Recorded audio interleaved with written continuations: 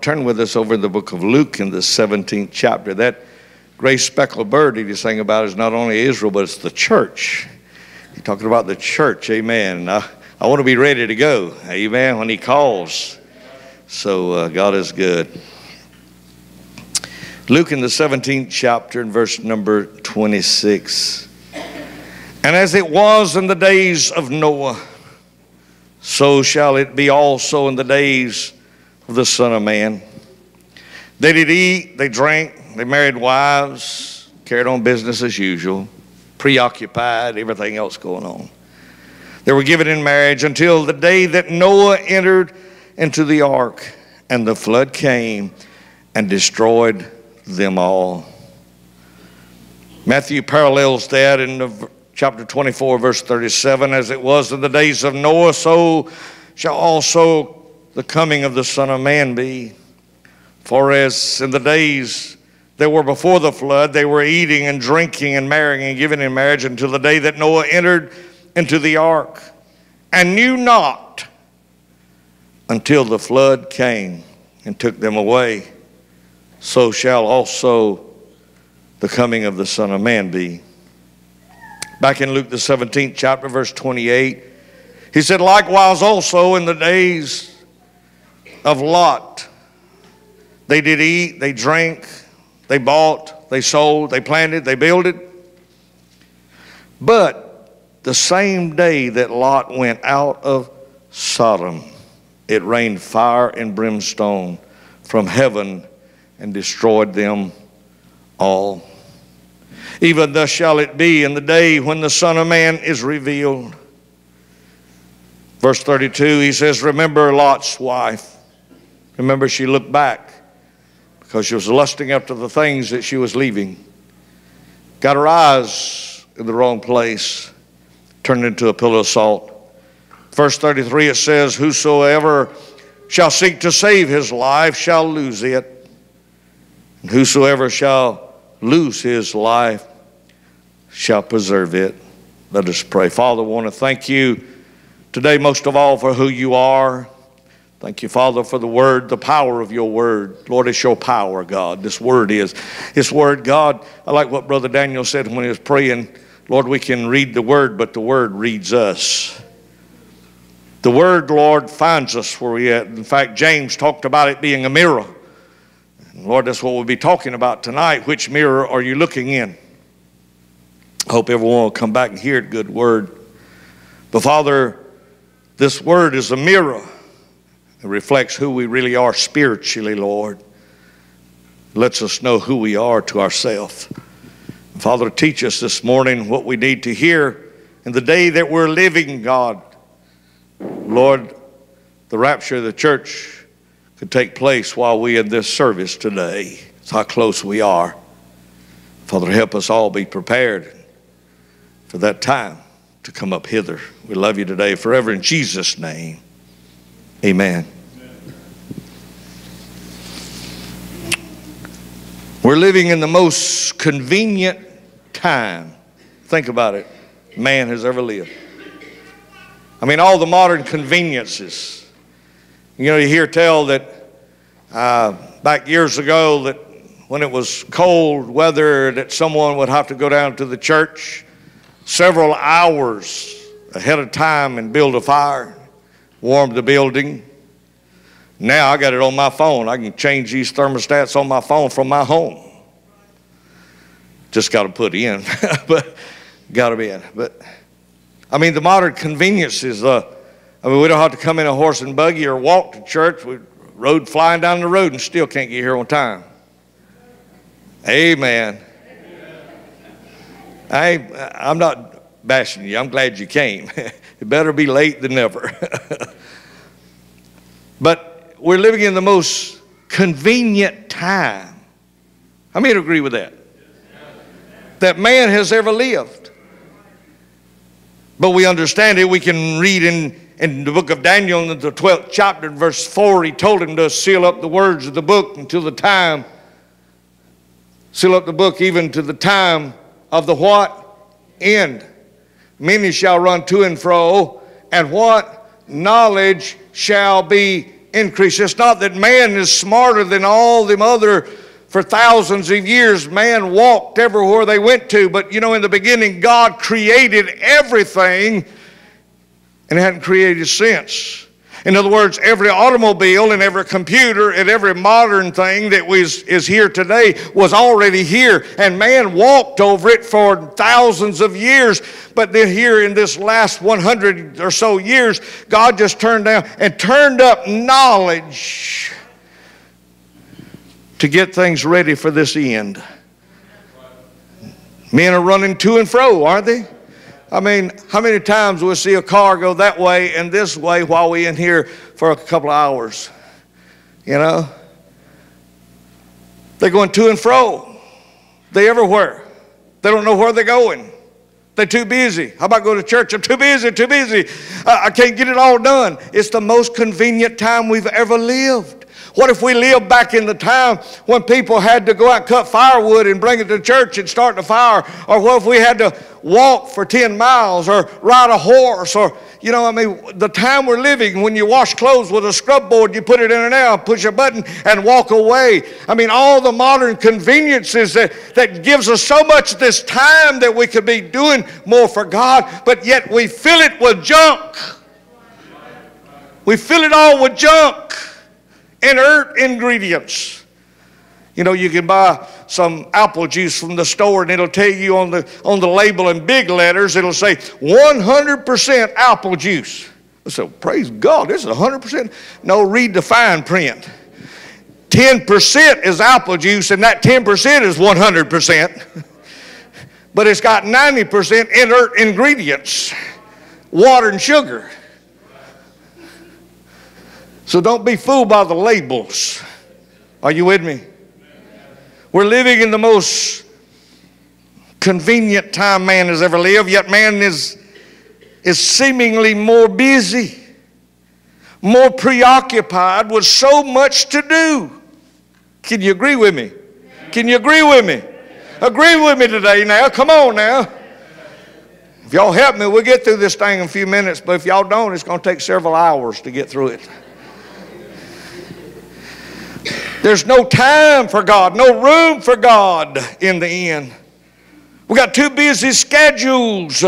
We're distracted from the real reason of life. Life is not about all these things we got to do.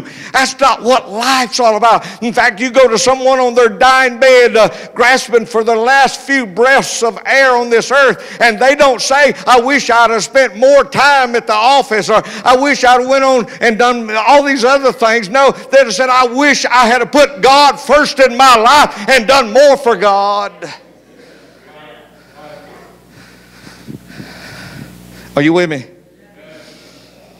The book of Ecclesiastes, if you read the book, it's kind of a confusing book because it represents life. And life sometimes is confusion. Confusing. I get confused a lot of times in life, don't you? Not as bad as Joe Biden, but I get confused, you know. But we understand and we see that Solomon sent out on a journey to try to figure out why are we here? You know, we live and die. The third chapter says it's time to be born, time to die. I mean, what are we here for? Where's happiness? Where's value at? Where's completeness at? Where's fulfillment of life at? And he tried everything he could try. He tried wine and women, and he tried houses and orchards and vineyards, and he tried the lands and everything that you could experience in life. And 36 times he said, in the book of Ecclesiastes, he said, vanity, all is vanity. You know what vanity is? Worthless. Worthless. Empty. All those things don't bring happiness. Oh, if I could get a bigger house, or if I could get a better job, if I could just do, no, you got to put God first. That's what makes it, my friends. I've already been there. I've been all out there. I got a drawer full of t-shirts to prove I've been there. And there's nothing in all that. But when I came to the Lord, I began to find happiness and true fulfillment of life. The whole book is 12 chapters long. And he gets to the last few scriptures there in the 12th chapter of Ecclesiastes. And he says in verse 13, let us hear the conclusion of the whole matter. Let me just tell you why we're here. This is, and if you're not doing this, you're missing out. He said, fear God and keep his commandments, for this is the whole duty of man. Without it, you can't be complete. That's what he said. There's missing parts. For God shall bring every work into judgment with every secret thing, whether it be good or whether it be evil, will be judged by God by what we did do or didn't do. The sin of omission and the sin of submission. That's what he's talking about. That's what he's telling us. And he says that the days of Noah and Lot are like today. People didn't recognize God. When Noah, the Bible said he was a preacher of righteousness building the ark. It didn't say how much he preached. He just says a preacher of righteousness. And if he's a preacher of righteousness, he's going to be preaching. But he was building the ark. And all the time that he was there, the people would maybe see him and think, wow, what is this here? Just like that song. I don't know if you listen to the words of it, The Gray Speckled Bird there. But he says people are watching. They're watching the church. The church does anything little thing wrong. Oh, you ain't got nothing. Well, let me tell you, there's some hypocrites at church too now. Hello. If you believe everybody's a saint in church, you badly fooled. Amen. I bet a few of them through the years. But, well, brother, what do you think? We don't think you're the hypocrite. I hope no, I'm not. I try to live this book here. You know, God's good, isn't he? But Noah was preached, the righteous people just looking at him, watching, yeah. He was probably warning there's judgment coming. God told me to build this ark. That ark is Jesus. The Lord told me to preach Jesus and get everybody in Christ. Because judgment is coming. The end is coming, and you got to get in Christ. You got to be in Christ. Not just know him. If you was in an airplane and you was 30,000 feet in the air, and in any moment they told you that in a moment that door's going to open, and you got to go out that airplane, and you saw a parachute laying in the floor, and you say, I'm going to be okay because I believe in that parachute. Will that parachute save you? No, you got to put it on. Amen. And let me tell you, everybody could laugh at you. Look at him sitting there with that parachute on. Look at him. He's all uncomfortable and all bulky around him. And you know, they making fun and mocking you and laughing at you with that parachute on. But you know the importance of that parachute. They don't understand that door's about to open. And when I go out, I'm going to be safe. What is going to be with you when you go out? Are you going to be prepared? Think about it. Are you with me this morning? Hey, I don't find these messages online. This is ordained by God. God is speaking to us today. Help us, Lord. Help us, Lord, to understand and see. He said in Luke the 12th chapter, verse number 15. And he said, take heed and beware of covetousness. For a man's life or his happiness consisteth not in the abundance of the things which he possesses. It's not how many's got the most toys. They ain't happiness. But when you come to God, he'll give you all the toys. A lot of people out there trying to get all the toys. Ain't got time for God, but if you come to God, he'll give you all the toys. Matthew 6:33, but seek ye first the kingdom of God and his righteousness, and all these things of life shall be added unto you. Ain't God good? Oh, help us, Lord. Then he spake this parable. It said a certain ground of us, or the ground of a certain rich man brought forth plentiful, and he thought with himself, this man was 6 eyes in the Bible, and still couldn't see. What shall I, do, because I have no room where to bestow my fruits? And he said, this will I do. I will pull down my barns and build greater barns, and there will I bestow all my fruits and my goods. And I will say to my soul, soul, thou hast much goods laid up for many years. Take thine ease, eat, drink, and be merry. But God said unto him, Thou fool, this night thy soul shall be required of thee, and then whose shall those things be which thou hast provided? I've done so many funerals, I can't remember them all in my almost 37 years of pastoring here. And I've never seen an armored car behind any of them. Naked we come into this world, and it is certain, or we brought nothing into this world, and it is certain we shall carry nothing out.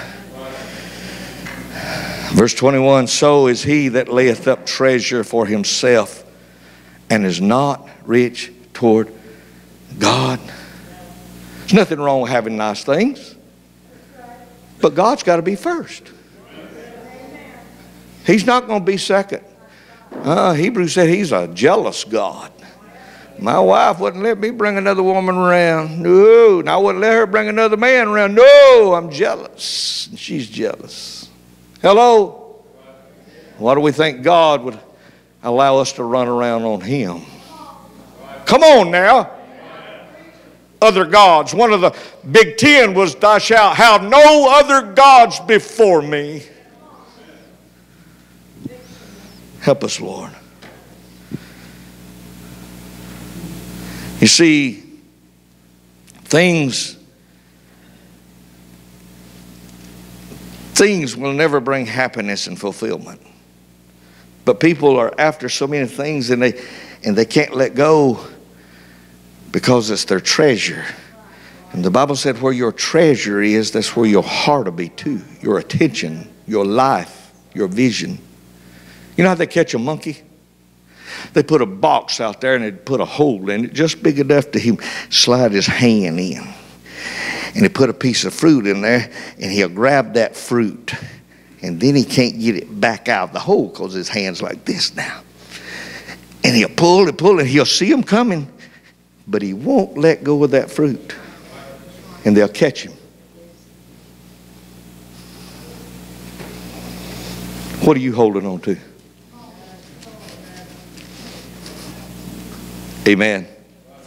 Luke 14:16, it says certain man made a great supper and bade or called, invited many.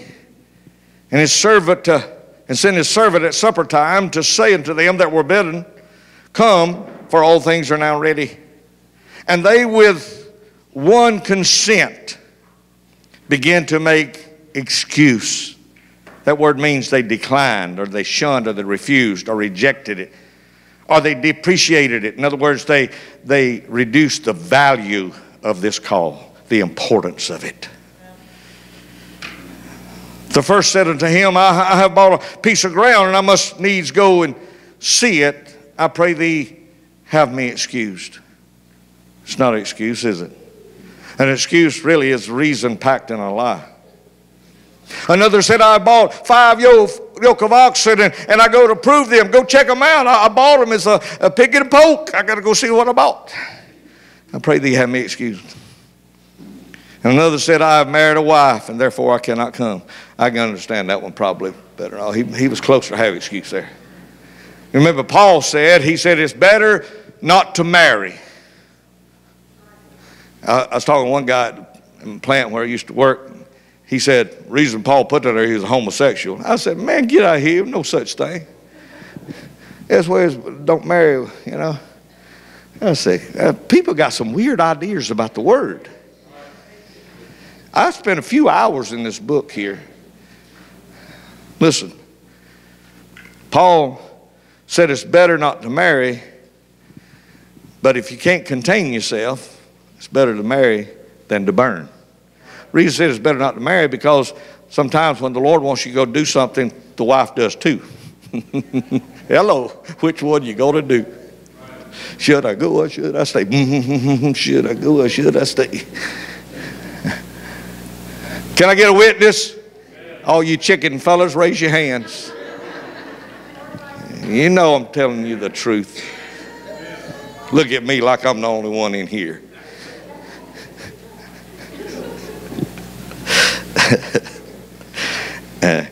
Yeah, I'm the head of my house, Brother Whitfield. I said, yeah, but your wife is the neck that turns that head, buddy. Are you with me?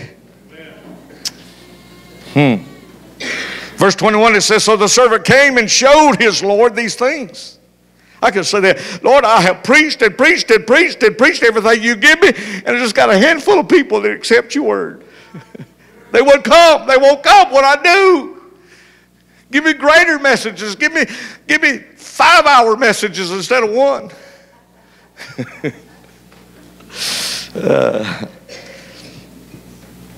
Help us, Lord. So the servants came and showed the Lord these things. Then the master of the house, being what? Angry, said to his servants, in verse 21,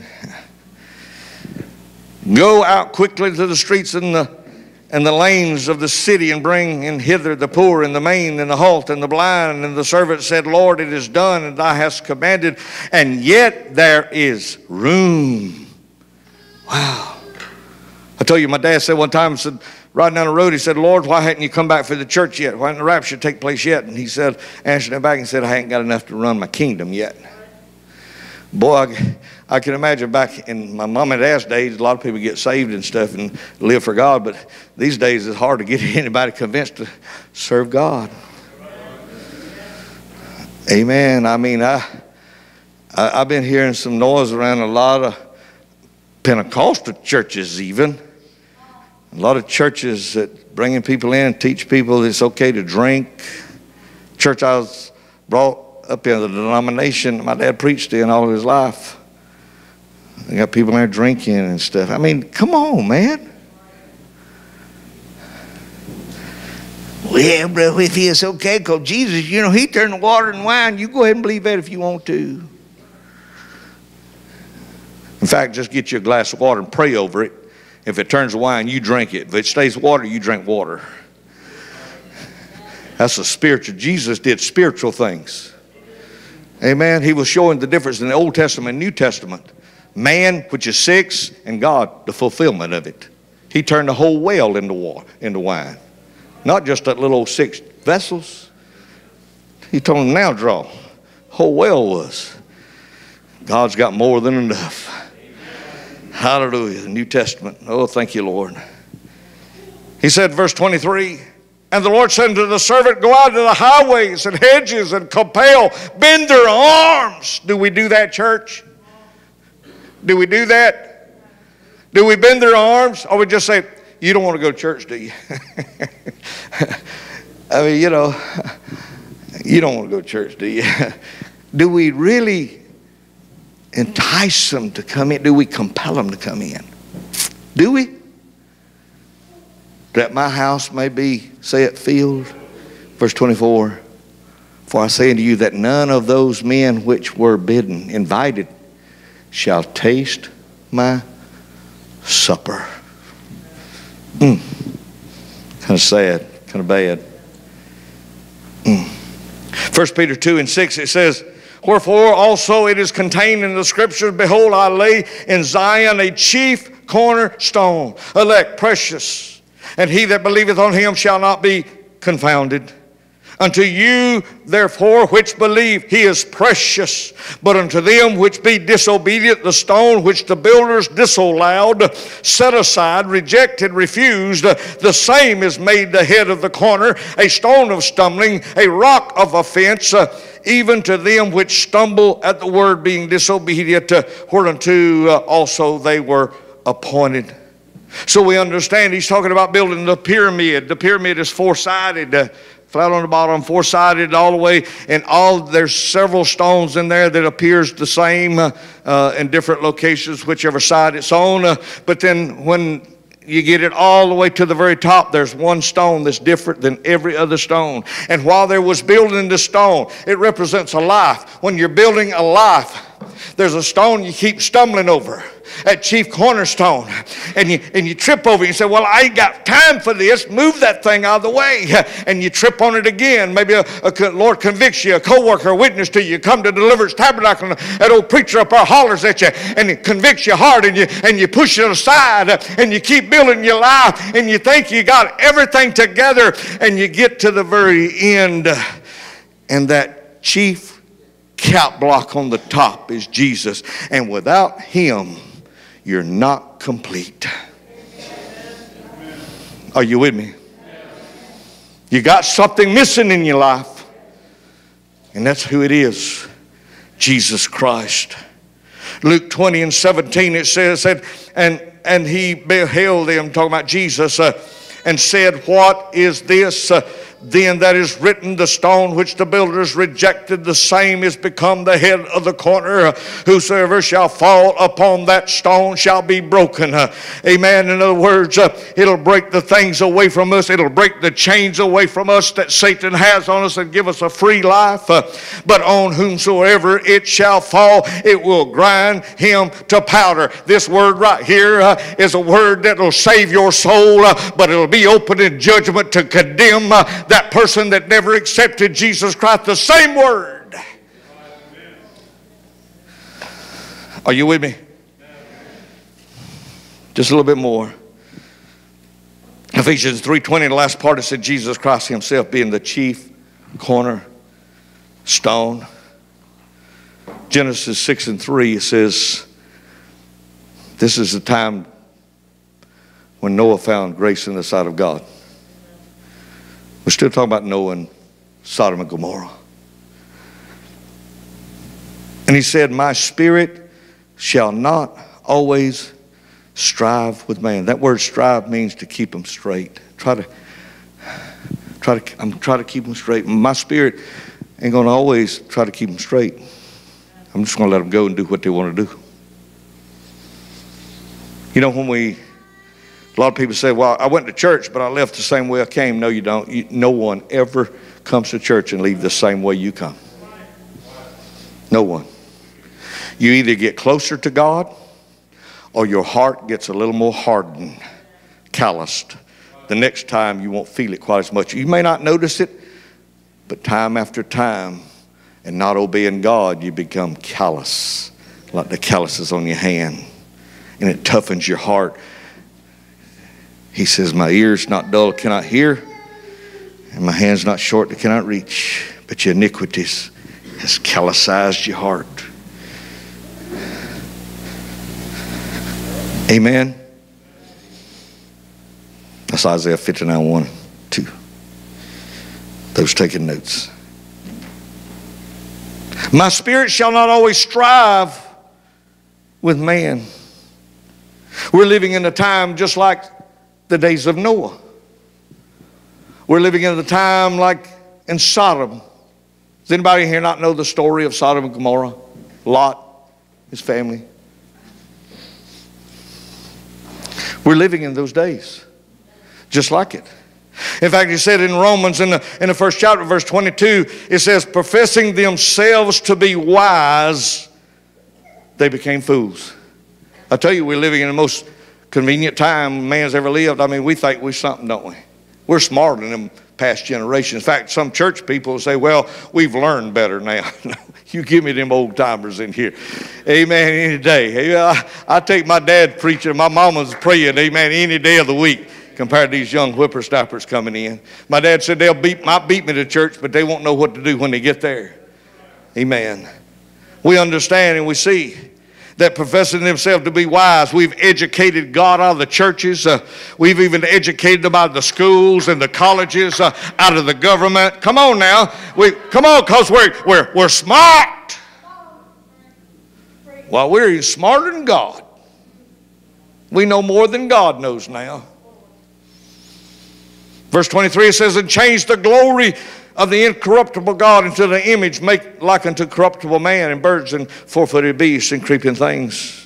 Wherefore God also gave them up to uncleanness through the lust of their own hearts, to dishonor their own bodies between themselves, who changed the truth of God into a lie, and worshiped and served the creature more than the Creator. That's what we're doing today. We're serving ourselves more than we're serving God. I got to please me. It's all about me.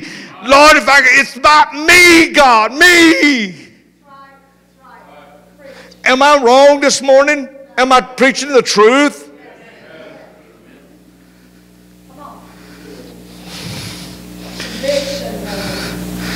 Verse 26, for this cause God gave them up to vile affections. Even their women did change the natural use into that which is against nature. And likewise, same way, men also, leaving the natural use of women, burned in their lust one toward another. Men with men. Remember the angels that came down to Sodom? Lot was out there in the gate. He was at the gate, vexed with the filthy conversation of the wicked. Vexed. Mute the drums over there. Thank you. I think it'll do it. It didn't do it. Hold on. It gives me a hum when it turns off. It'll turn off after a while. Hold on. I don't like distractions.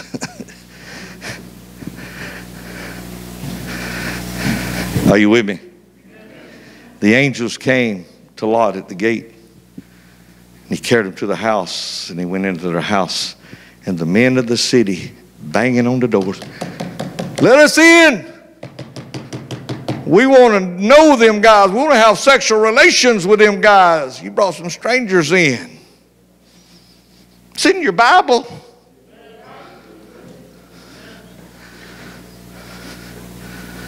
You know why the judgment of God ain't come on this world yet? Because the church is still here. But the moment the church goes out of here, friends, it says when Lot and his family went out of Sodom, it rained judgment upon Sodom then. Brother Whitfield, I might not be on the first bus load. I won't be on the second one. No, you better be on the first bus load getting out of here.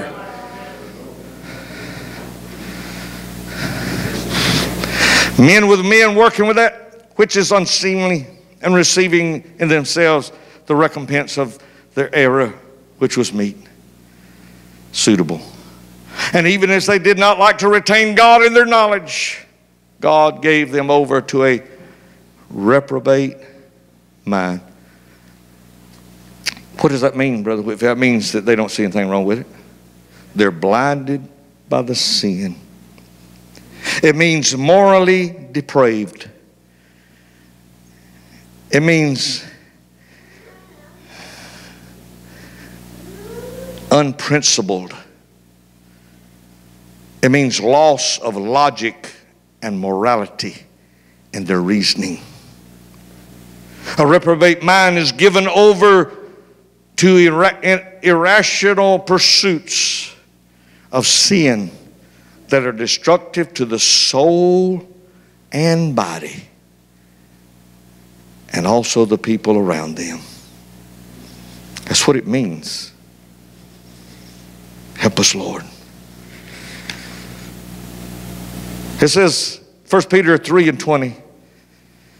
Let's just jump on down to Proverbs. Let me just get on down. I need to let y'all go. Proverbs 1:22.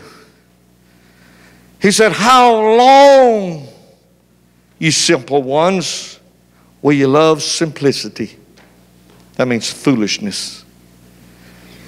1 Corinthians 1:18 said, for the preaching of the cross is to them that perish foolishness, but unto us which are saved it is the power of God. How long will you love this foolishness? And the scorners delight in their scorning.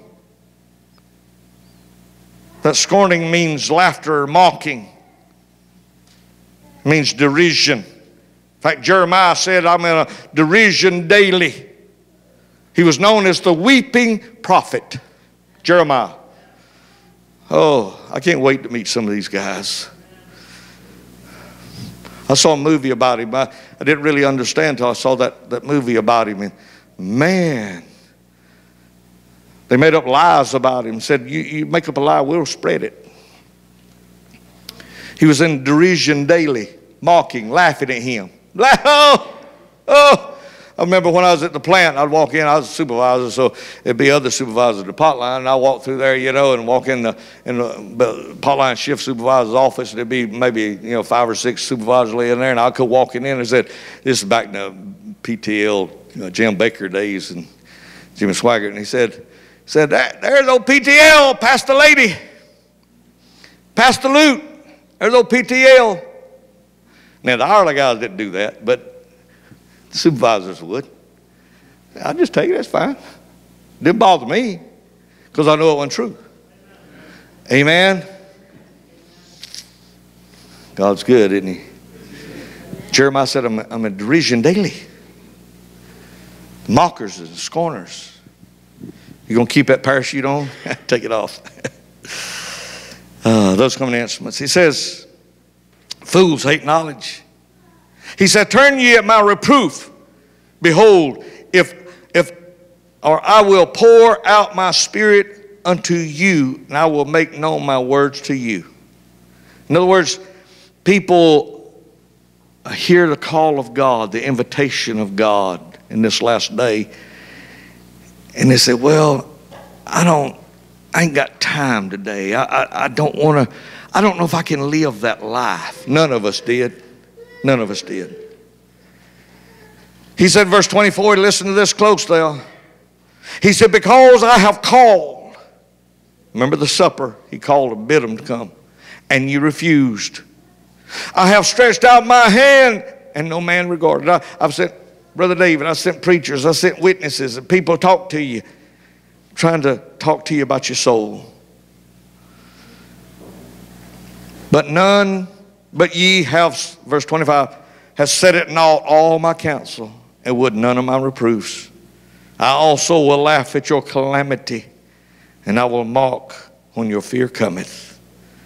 When your fear cometh as desolation, and your destruction cometh as a whirlwind, when distress and anguish cometh upon you, then shall they call upon me, but I will not answer.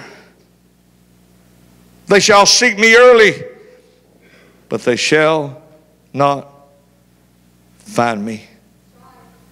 Remember what it said about Esau? You know the story of Esau. Esau sold his birthright. It's like you just not taking advantage of your birthright. He sold his birthright for a pottage of whatever it was. A little bowl of. And the Bible said that he sought repentance carefully with tears and could not find it. Well, Brother Whitfield, one of these days I'll make up my mind to come to the Lord. That ain't the way it works, friend. He has to be the one giving the invitation. And that's what's taking place right this moment in this service, is an invite to come into the kingdom of God. The Lord is inviting every one of us to live with him forever. Amen. What? Man, I'm going to take advantage of that. I don't know where you stand with God today, but it'd be okay if we all just made sure it was all right. The day which we're living, friend, we might not make it out this door before the rapture church takes place, or this heart quit beating. Sister Bonnie just went to a funeral of her brother-in-law, and while she was up in Virginia, a nephew was killed. Now, friends, we don't know. Do we? But I know this for a fact, that right now the invitation is given. If you need the Lord today, when I ask you to stand, just keep coming. If you want to just reaffirm your commitment to God, just make sure things are right. We'll carry a car and get it tuned up and aligned and get it checked out, but what do we do with our soul? So whatever you need today, just respond to it. Are you ready? On 3, here we go. 1, 2, 3.